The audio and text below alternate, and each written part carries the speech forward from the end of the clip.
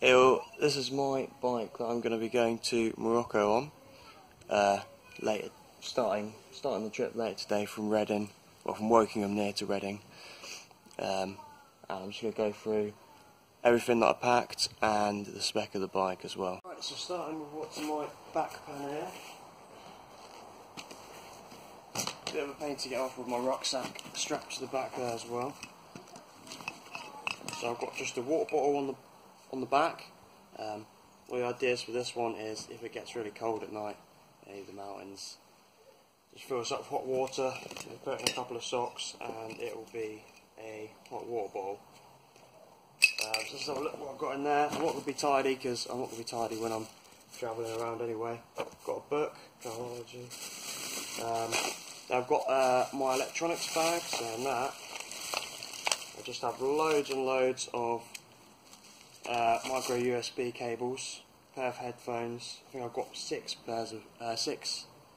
lots of micro USB cables because I have lots of things to charge, and I think I've got 6 plugs as well, along with 4 adapters. The reason I've got less adapters is because I've got this multi-plug thing. Again, it'd probably be better if I had that with the European standard plug anyway, but there you go. The other things I've got in this is 3 large power banks, so I'm going to be going a long time without any power, so they should be really important. Just find the place to get everything charged up at once. I've got a spare phone, just my old phone, and final thing is like a little radio and torch. You can charge up just by winding, so that should be nice. Should be good. Especially listening to radio in kind of Spain, France, Morocco. Be interesting to hear some of the music out there. I've got kind of I think it's a Jungle Army sleeping bag, but it's just quite a small one. Probably not going to be that warm, but there you go. Plenty of clothes anyway. A stuff bag. I'm thinking this might be handy for keeping some of my kind of dirty and clean clothes separate. Also double up as a pillow. I haven't got anything in it at the moment though. Don't really need to.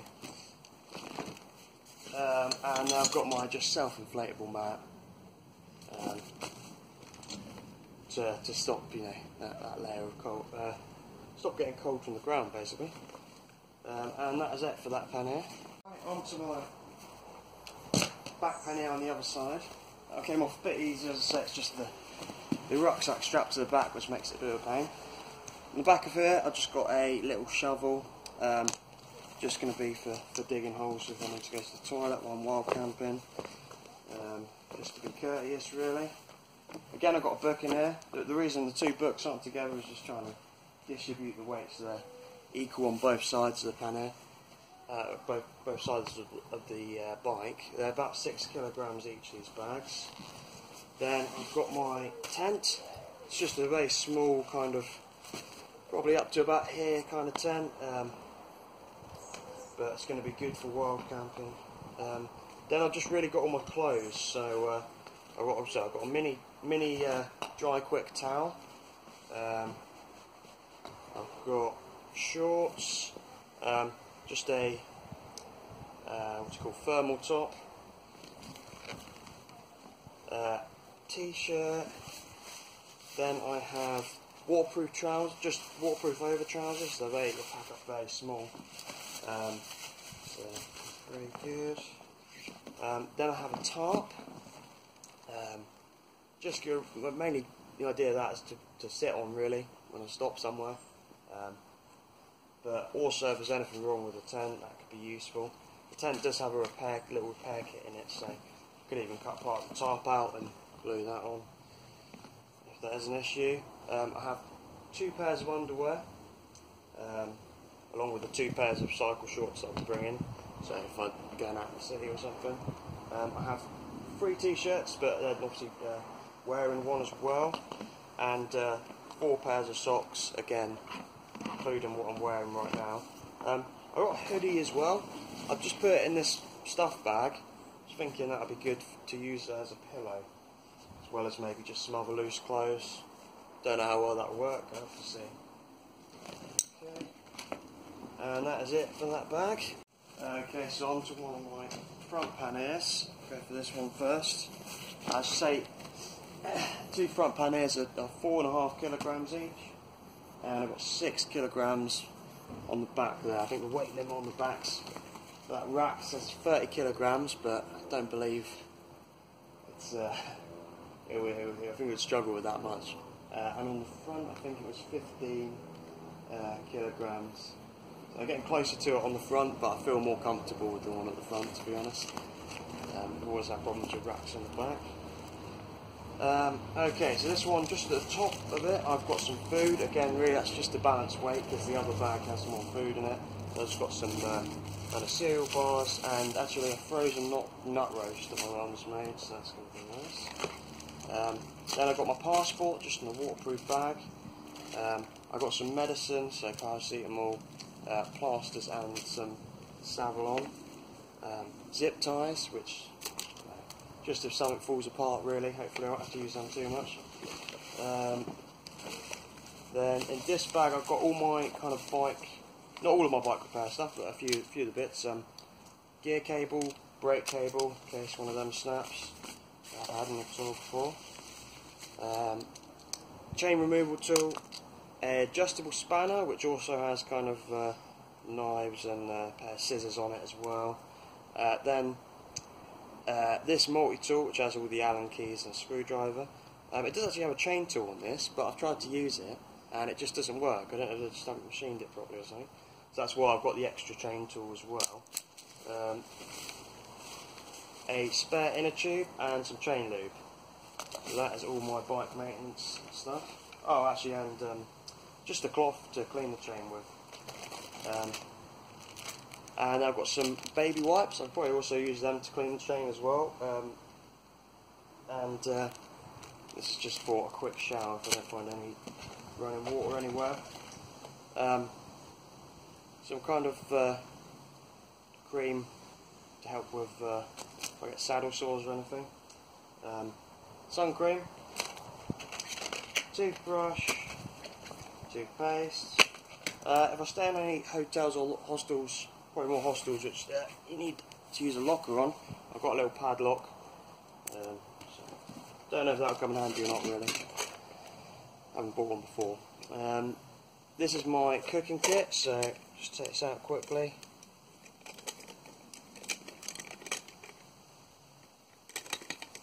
Okay, and just quite a small. Ideally, I'd like it to be a bit bigger because I like to cook big meals and even save some for the next day. But then again, I just do it in lots. Inside, I've got my little camp stove. Just screws onto the top of a gas bottle. Got some tissues. Got a load of lighters and some matches just in case I lose them. Basically, some soap and a little sponge thing. I think I'm going to use the soap for pretty much everything. So washing my hands, washing my clothes, and washing the pots if they need it. Although, to be honest, I normally find I won't be cooking much meat. I'll probably just use water to wash that. This is kind of a neat little thing. It's just a tiny little bag, but it folds out into a rucksack. So if I'm going around a town, it might be useful. It's quite small and light anyway. This is the gas bottle that the stove screws on top of. A couple of my inhalers, a fork and spoon. If I need a knife, I can just use the one off the adjustable spanner. Got one of those cereal bars fell out. Something to cut my nails with, and some dry shampoo. So, useful. Right. Okay, so for my last pan here, front one on the left. See what's in here. This is mostly a food bag, so kind of as the food goes down, I'm going to have to balance out the weight again with the other one. Actually, the order that I've got the stuff in these panniers isn't really that well thought out, but I figure that'll be something that just kind of happens as I figure out as I'm on the road which things I'm using together and which things I can put together, because I'll be unpacking this stuff a lot anyway. So I've just got some kind of like energy sport gel things, load of them, a couple of packet of crisps, big pot thing of pasta that I made last night, and just, well, I normally tend to just make things with vegetables because you don't have to worry about them going off then. Some oats, porridge in the morning is always a good meal and easy. I normally just use water with my porridge, but I have got some milk powder somewhere. I'll get to that in a minute anyway. Just a quick little salmon lunch snack thing. Obviously one that doesn't go off, a long life one. Some nuts, some more nuts, and some more nuts, so good little snack nuts, and also tend to put in things like noodles, and tend to cook noodles quite a lot, so handy way to get some protein. A couple of bananas, again normally just put some fruit in my porridge in the mornings, so don't carry anything like sugar, just oats, water and fruit really. I've got 4 apples for the same purpose. Another sports gel thing, and a load of little sachets of coffee. And then I've got my cup to make my coffee in, and obviously there's the milk powder. To show you the rest of the little storage things I've got around the bike. I've got my Camelback kind of water backpack. It's got 2 litres of water in, so that'd be good for carrying some water. I actually only have 1 water bottle at the moment, but I might, next time I pop into a supermarket, I'll get a couple. I have to be along the way now, as I say, because I'm leaving today. And actually, this mount here was originally meant for a speaker, but I just kind of decided I'm not going to bother with the speaker. It's going to be too much of a struggle, because most of the time I'm going to be wild camping to keep stuff powered up. So I'm not going to bother with the speaker. Just going to use it as an extra water bottle carrier. So I should have quite a lot of space for water. 2 litres, and then probably 1 litre with the two bottle cages at the bottom, half a litre at the top, and half a litre here at the back as well, which I mentioned earlier. The other thing I'm thinking is I was planning to do some hiking on my trip, so I've got a hiking rucksack, just bungee cord to the back there, along with my lock, so I can just easily lock up the wheel if I have to. Yep, and then I've got a little bag at the back with my sunglasses in. So again, I don't normally use sunglasses when I'm touring, but probably makes it a bit more comfortable, so it'll be good. And now I've got my obviously saddle bag as well. It's a bit awkward to get into now. So I've got a punch repair kit, a inner tube, another kind of quicker punch repair kit here as well, like an instant seal one, I think. Then a little multi-tool, which is just a, again, it's got like little knives on it and stuff, but it's got a ruler and it's a pair of pliers as well, so that should be quite handy. If a cable snaps or something, I don't know what else it would be handy for really, but you know, it looks good. And just some cable links if my chain snaps. And now I've got 3 tyre levers, again, in case one of them snaps when I'm trying to get a tyre off. Is there anything else? I think that's all it for the storage things. I was going to put a handlebar bag on there, but I've gone for these instead. I'll mention that a bit later. That's it. Quick spec of the bike. New parts that I put on. The 9-speed cassette, got a brand new one of them, it goes up to 34 teeth, 11 teeth on the bottom, and a new chain. Also a new bottom bracket. The other one was just a bit sluggish, so I thought I'd get a new one of those. New discs, because they were a little bit bent on the, because this is a second-hand bike, so a little bit bent, just stopping the power a little bit, because it ends up rubbing. And new disc pads, also new cables and cable housing for all of it, as I was changing the gears over from another bike onto this one. I think there's about 10 bikes in this one overall, for all second-hand parts. The other new thing is the front rack. and the back rack needed that one to have these kind of spacing things because it's a disc brake. The disc brakes get in the way of a normal rack, so it just put a bit of extra pressure on that bolt, I reckon anyway. And I have had bolts in that before, so a bit of a worry, but you know, everything's a risk. So we go through the handlebars. You've got Diora kind of 9-speed gears on this side, 3-speed gears on this side, obviously a bell I just accidentally rung. Aero bars I decided with in the end. It gives me a bit less storage with handlebar bags, but you know, it's I quite like using them. It'd be fun down in the mountains downhill as well, and just generally pushing out maybe a last quick hour or something at some point. Right, the gears at the back, you've got LX Diora and Shimano Diora front derailleur. I did have an XT Diora derailleur on the back, but as I say, it was all second-hand parts, so it was the cogs in it were too worn. It was just that being a bit sluggish, really. Also, normally have a Garmin Touring at the front, so it's got maps on it. Not a particularly expensive one or anything, but it's got maps. That's good enough for me. And I changed my saddle just yesterday, so I had a nice new Specialized saddle. But I've been riding it the last couple of days and it's really killed my ass. So I've gone back to my old saggy commute saddle I've been using for years to commute with. So at least I'll be used to it. I took a ride with this bike yesterday with it and it felt a lot better, to be honest. So I'm going to stick with that. Okay, I think that's everything.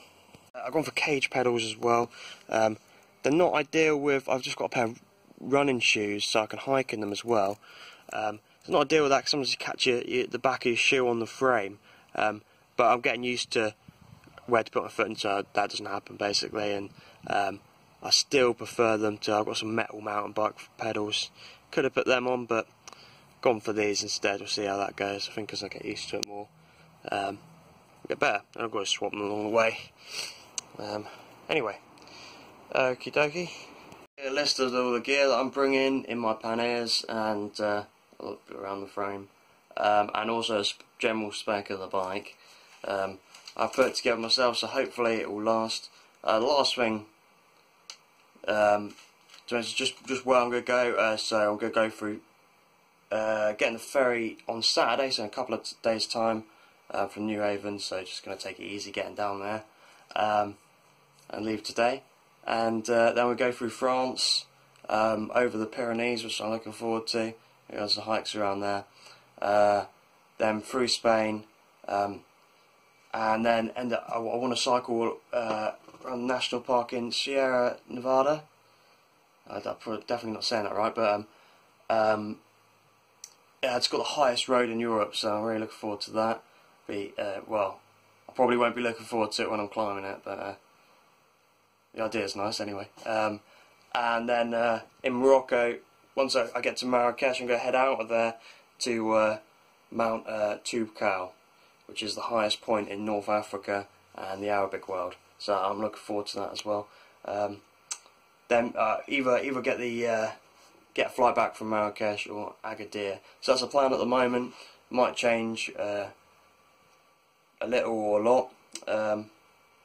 Or, you know, the bike might fall apart tomorrow, so we'll wait and see.